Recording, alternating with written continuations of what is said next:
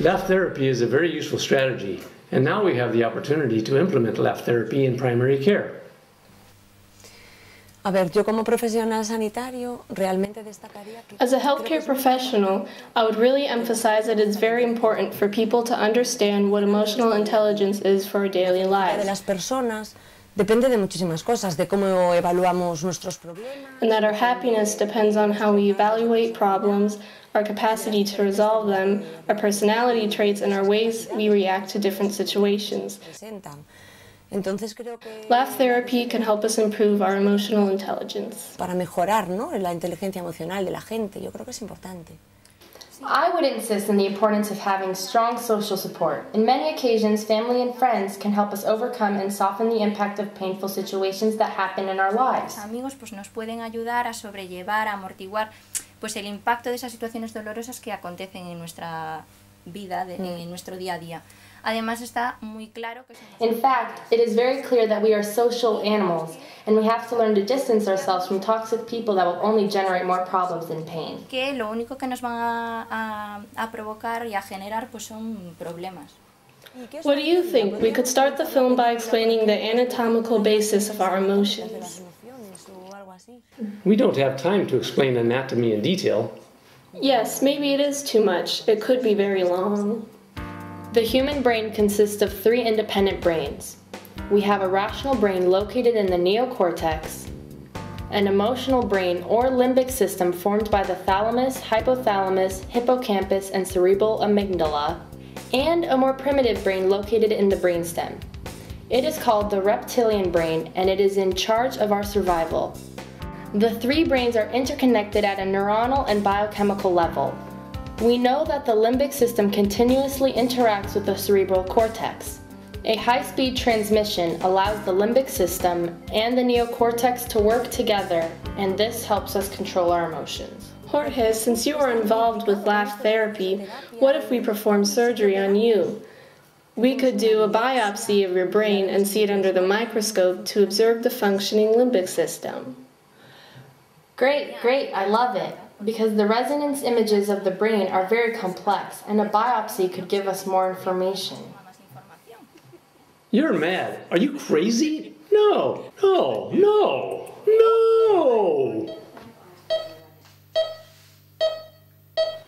Let's disinfect the head, the skin. It's a little cold.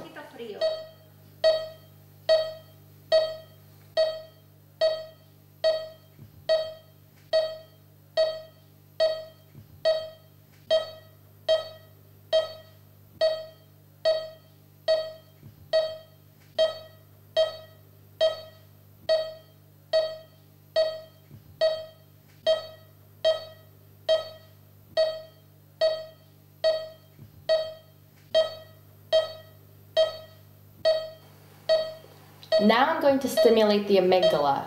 When you feel like laughing, let me know so I can do a little biopsy there. My nose is tickling.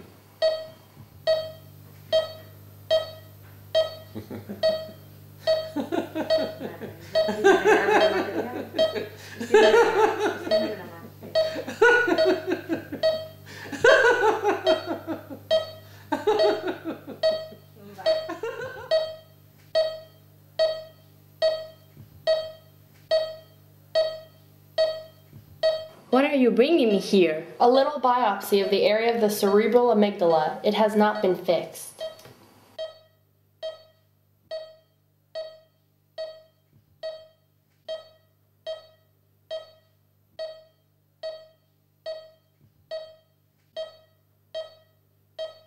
It's strange. What happened? The neurons are still active.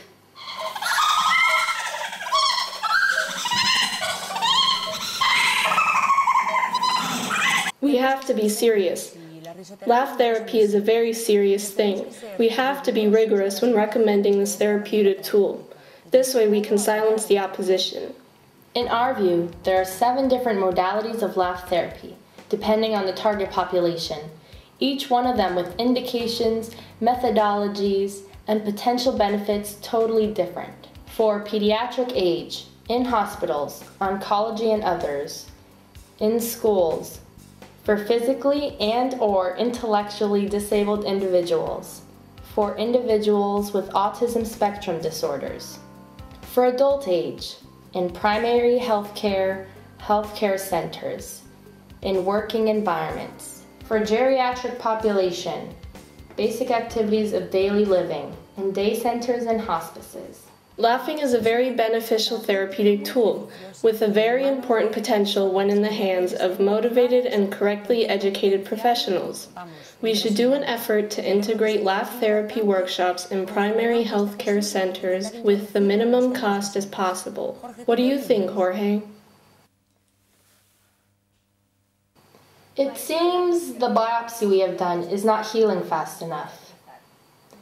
You smile while I explain.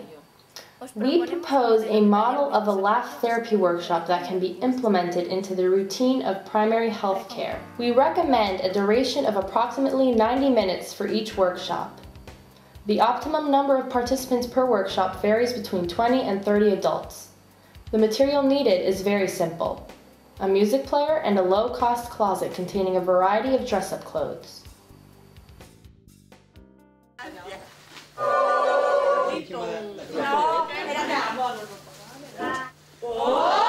Yo me llamo...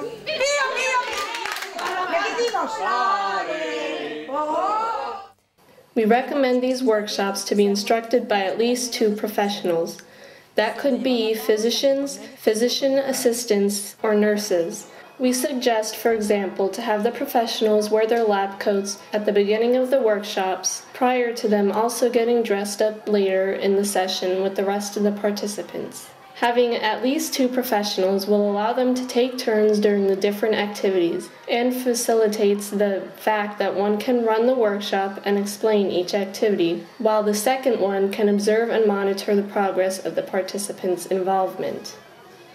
The model of laugh therapy workshop we propose is very simple. It consists of 3 parts. A first part aimed at the introduction, starter, with a duration of approximately 15 minutes. A second phase aimed at the core of the workshop, the main activities, with a duration of 60 minutes. And a last phase for closing and farewells, with a duration of 15 minutes. At the beginning of the workshop, we will introduce ourselves as healthcare professionals, explaining with a little presentation the importance of emotional intelligence and empathy. When the participants already know the others, we can practice games with more interaction, such as "I am itching here," with some physical contact. It is important for the participants to develop listening skills, respecting turns with their partners, and maintaining minimal interruption. When the participants are new and don't know each other, we can use other types of games without physical contact with a gradual progression, starting with an individual introduction of each participant to continue with a group introduction. The main activities of the workshop have a duration of 60 minutes and consist of 4 phases. A first phase of stretching and disinhibition, a second phase with the game dynamics, a third phase of laugh gymnastics, and a fourth phase of healthcare education. Stretch and disinhibition phase. During this phase, we dedicate some time to relax and perform stretching exercises the same way we would do before any other physical activity. At the present time, there are still many prejudices against laughing. Therefore, we consider it necessary to perform these exercises to disinhibit and break the ice. Games such as We Are Babies are very beneficial and effective, allowing participants to be less inhibited and open up easily. Games and dynamics phase. During this phase, we have to interconnect different games and dynamics. The main focus can be modified depending on the different pathologies presented in the participants. There are multiple games, competition games, collaboration and complicity games, etc. Any one of them will allow the integration of the participants into the group dynamics. The use of music greatly facilitates the integration and the fun, and we create an environment of happiness that stimulates the activities. The key point in these games is to modulate different games in a cyclic way, intertwining those that require more physical effort than those that can be performed while comfortably sitting. Con la mano derecha tocamos la oreja izquierda. Y con la mano izquierda tocamos la nariz. Mano derecha arriba todo el mundo. Ahí, llegamos la mano. Yo quiero un gato que me llame a la varilla, que me diga, mira, que me quita este calor. ¡Ay, qué calor que tengo! ¡Qué guapo soy, qué rico tengo! ¡Arriba!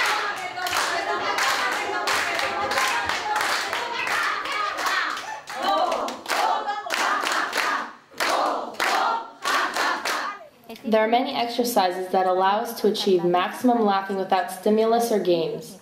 The main idea is to produce laughs, initially in a forced way, but by the end achieving a collective laugh.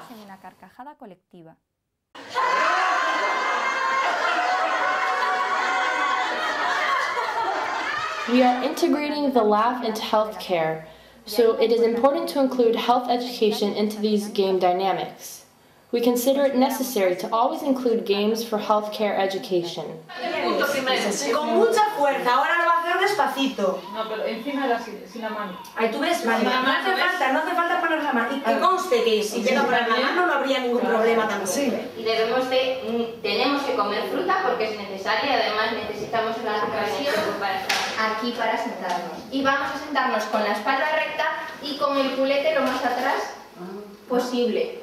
Vale, lo ideal sería que como a mí esta silla incluso me quedaría un poquito, o sea, pongo los pies en el suelo, pero lo ideal sería que nuestra rodilla formase un ángulo de 90 grados. Conseguimos tampoco ayuda, o si conseguimos ayuda avisamos a alguien para que llame por teléfono. ¿A qué tenemos que llamar? ¿A dónde tenemos que llamar? The last part of the laugh workshop, with a duration of approximately 15 minutes, consists of 3 parts: final reflections, relaxation, and farewells. We will dedicate 5 minutes to do a review of the most important parts of the workshop.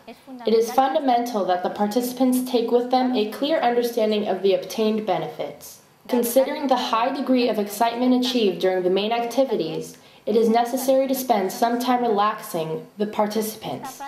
During this phase, the participants can lie on the floor or sit on chairs, one behind another, in rows, and use massage to transmit calming energy. The distance between them should be minimal to provoke physical contact or the maximum closeness possible between them, paying attention to adequate breathing. Participants and instructors give their farewells, reminding everyone about the dates for the next workshop.